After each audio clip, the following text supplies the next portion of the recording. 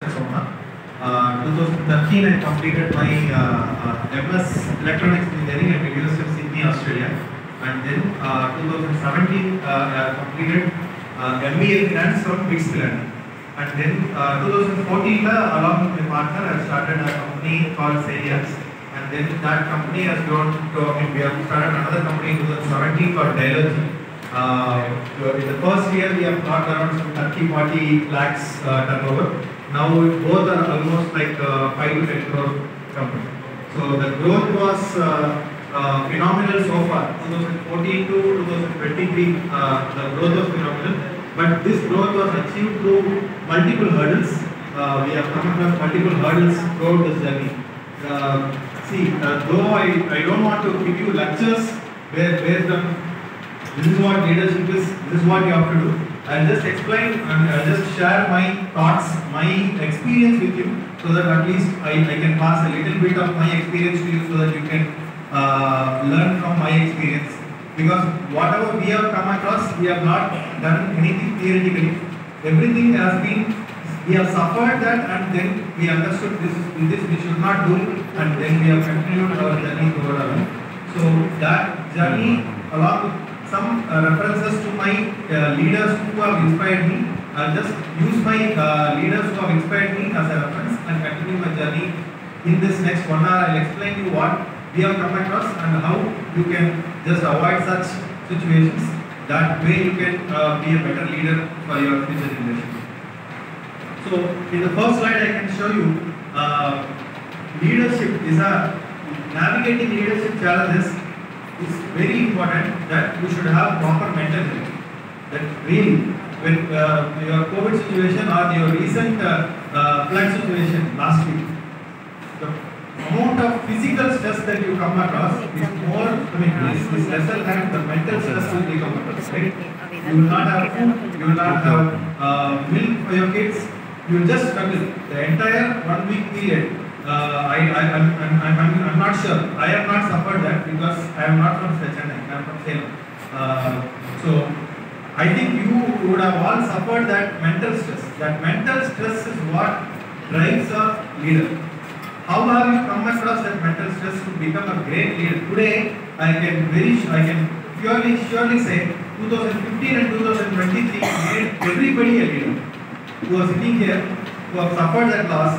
Everybody is a leader today because you have come across a mental stress, you have handled that stress very well, and you have come across a situation. So that is a stress that you have to handle when there is a crisis. Stress comes when there is a crisis in your day-to-day life.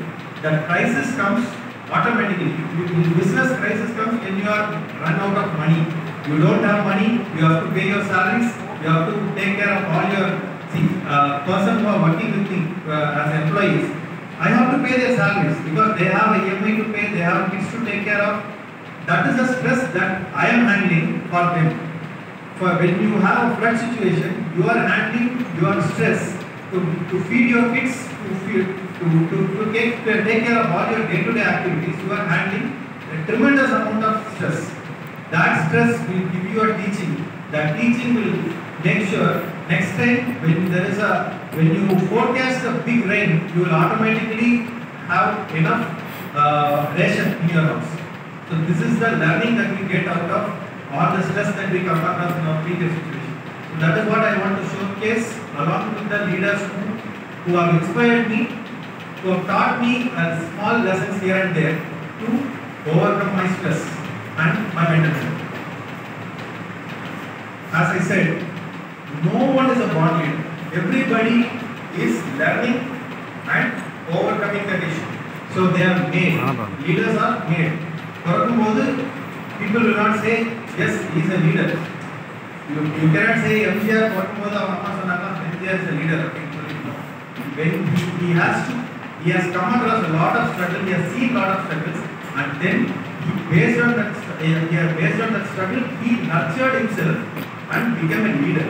The leader was followed by multiple of their followers who just follow him.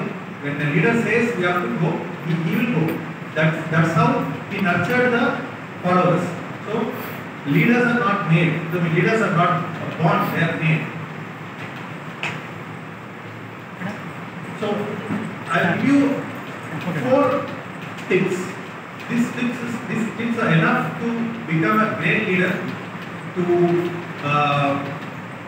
be as enthusiastic as possible, to be as nurturing as possible.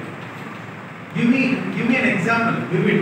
So vivid, having or producing a strong, clear picture in the mind. Who will come to your mind when I say a vivid leader?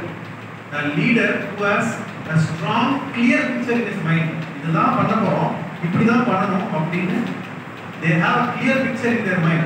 Who will come to your mind when I say a vivid leader? Anyone? Vivid leader. Tata. Anyone? One who plans their activities way before. This is what I am going to do. And the planning, and that leader. Who is that leader who comes to your mind when I say vivid? Sorry? Mother. Okay. I would say all the Indian housewives. Today, 10,000 rupees if I am earning, my mother will still run the family with 10,000 rupees. Correct? 1 lakh rupees I earn, my mother will still run the same family with 1 lakh rupees. How is this possible? This is a great innovation behind this. There is a study behind this. How much trust they are handling to run the same family. 10,000 rupees or family, or the entire family 10,000 rupees சம்பாதிக்கிறாங்கன்னா அந்த வீட்லயும் ஒரு பையன் நீ படிமா இதே